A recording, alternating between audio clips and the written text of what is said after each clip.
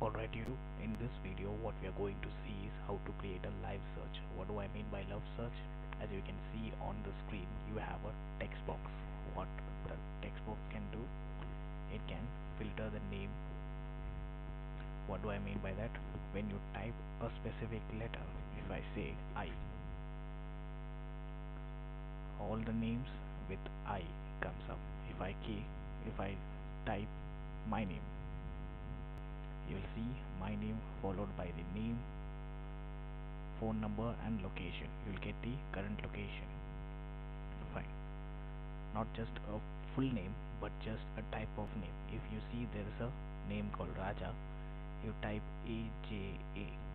That means not the full name, but a part of the name, which can also be searched with the help of our PHP query. Okay. Let's get into the code first.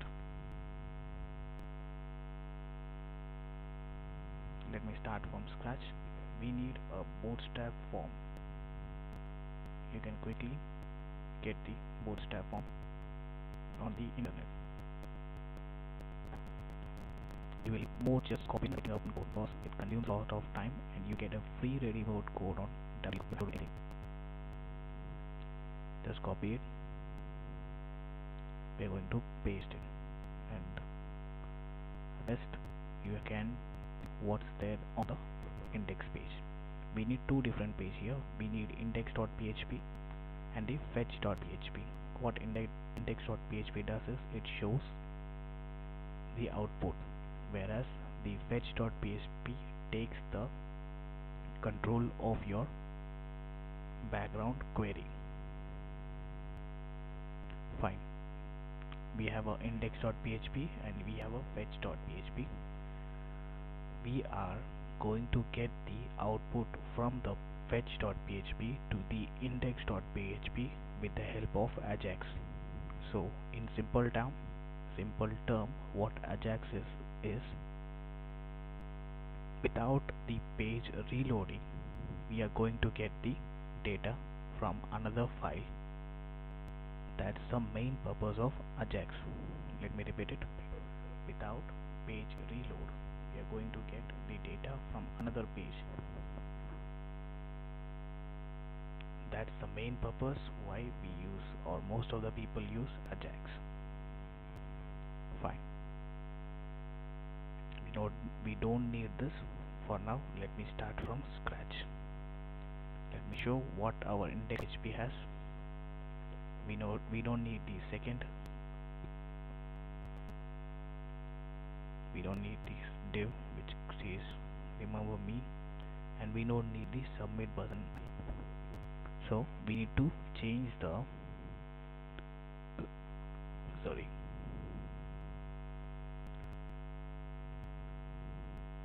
ID and the name.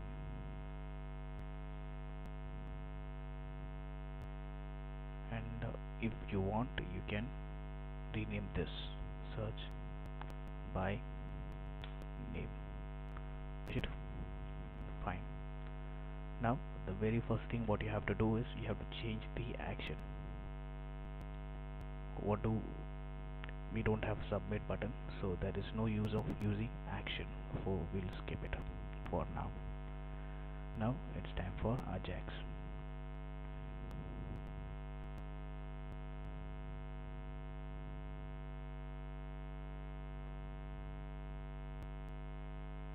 The AJAX will be written inside the script tag.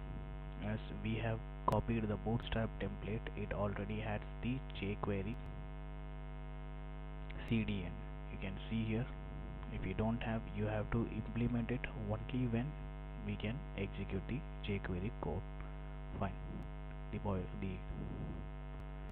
When the document is ready, just execute a alert so that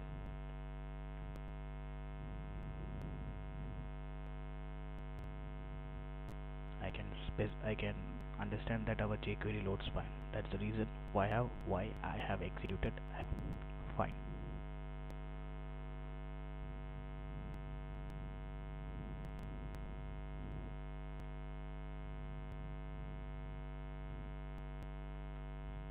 So this is the end of document. It is really a good practice if we write comments. The second thing is, when I write something, I want the value to be fetched. Choose the ID of text box. In this case it is search dot key up. On key up, get the value.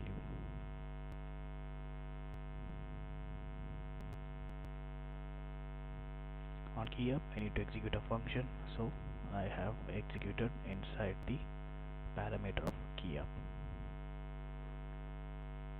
So on key up, get the value of text box and store it into a variable called value, and alert it. What this will do, if I type something, the value is showed on the alert. This is the reason why I have written those lines of code. So whatever value, we are able to fetch it, and this value we are going to send it to the fetch.php. Please note, whatever value we type on the input field, that value is, we are going to fetch it, and we are going to pass it to the fetch.php. So how? With the help of AJAX.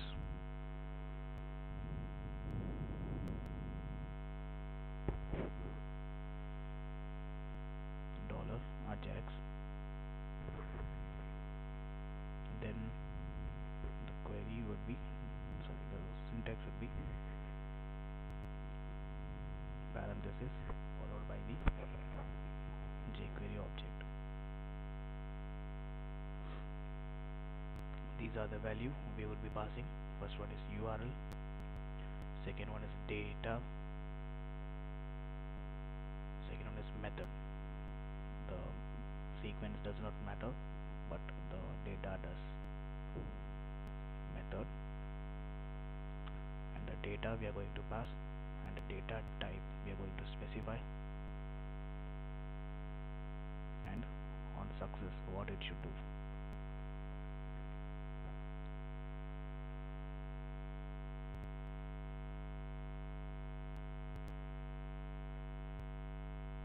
Let me comment it. One is AJAX. There will be a lot of curly braces. That's the reason we mention comment, or else it won't work. The first one is URL, where we are going to send the data. It is, in this case it is fetch.php. The method would be post,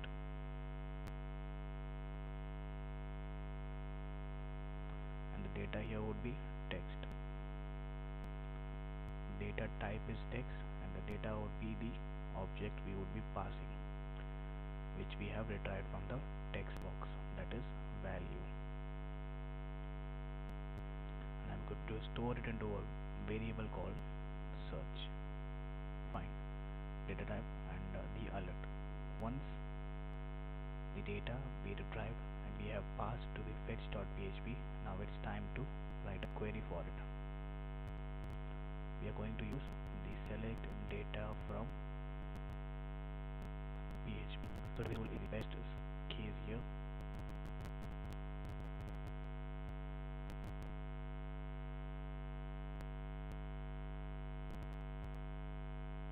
Copy this.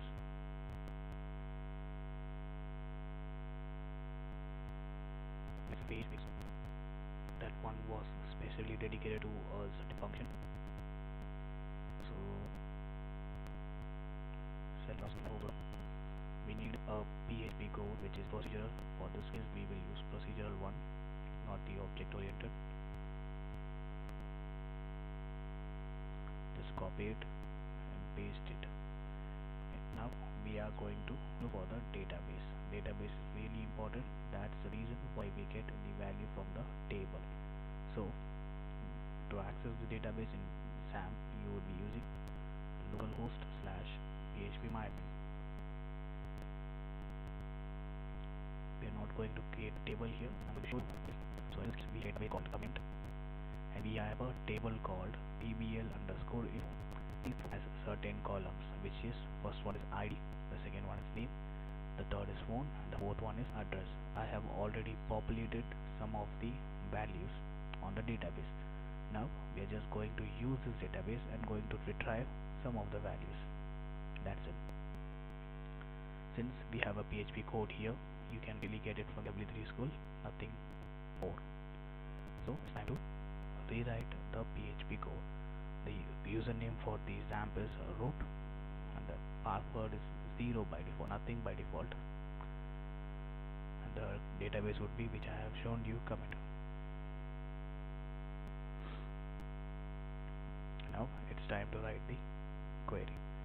We are going to write the select star from our table is tbl underscore info, where we are going to filter it by name, like, going to use the like operator. That's the reason why we can specify one single word and expect the full output of the name. Let me repeat it. That's the reason we are using like, so that if I type a single word like I, you get all the names which has I in it. If you want, you can test this on the SQL.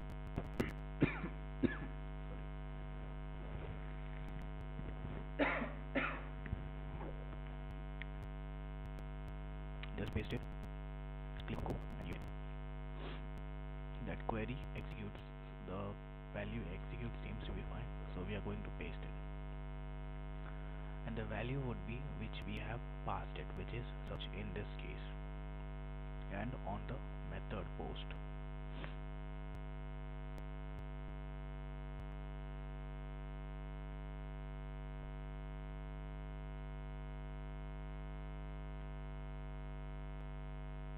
Dollar underscore post on capital letter search.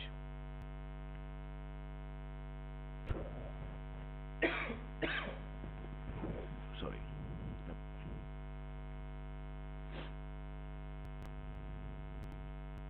So if you're not going to run, because you know there is an error here. So the value we are going to pass as a HTML. What do I mean by that? We are going to retrieve the value from the database and pass the value as a table, as a output variable.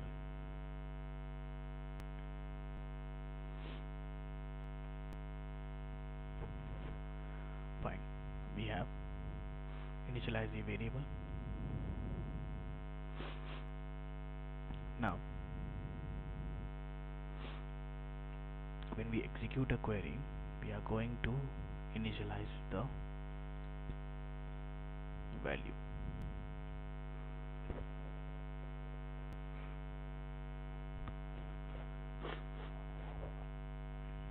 So on the table, it is the HTML, so we are writing it on the double quotes, tr.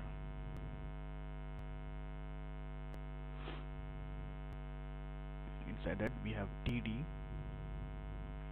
not just one cd, some more td. The first one would be name, phone, and address.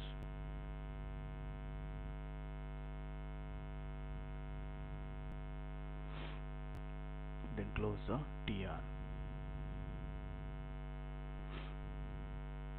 Now it's time for the output variable. That means loop. We don't need the else here. Dollar output dot equal to, that means concatenate Now previously it was nothing. Now we have seen that the value retrieved has some value, so initialize the output value with a table and then execute the while loop and store the value from the database to the output and repeat the loop.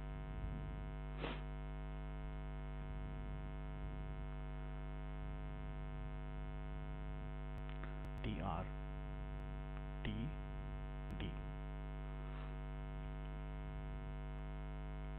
the same t d,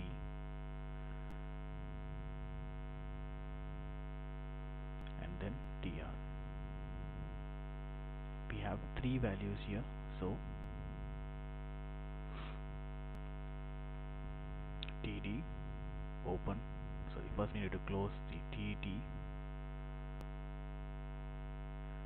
One td has closed, opened, closed. The same way we need one more thing.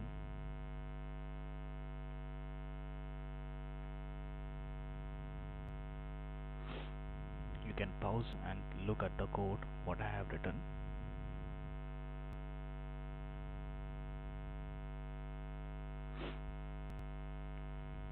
Now we are going to embed the value which we have fetched with the help of while loop. This is an array. The first one is name, the second one is phone,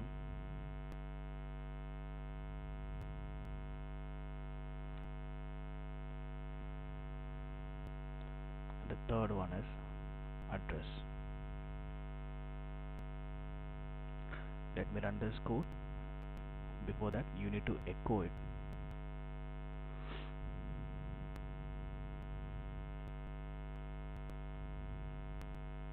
The variable which you have defined. Please note I have used a dot equal to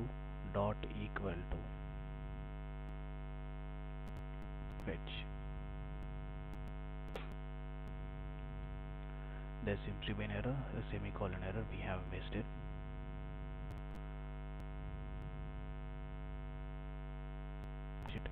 Yes, that works fine. Just add the bootstrap class table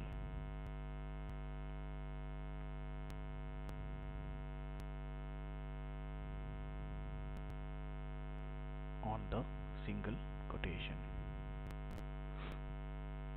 Fine, that seems to be working exactly what we want. Now go to the index page.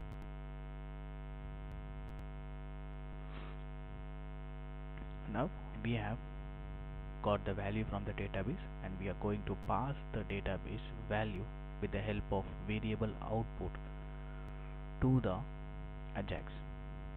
The value we would be getting from the parameter called success. You can write any name and choose the div. Create a div with id result.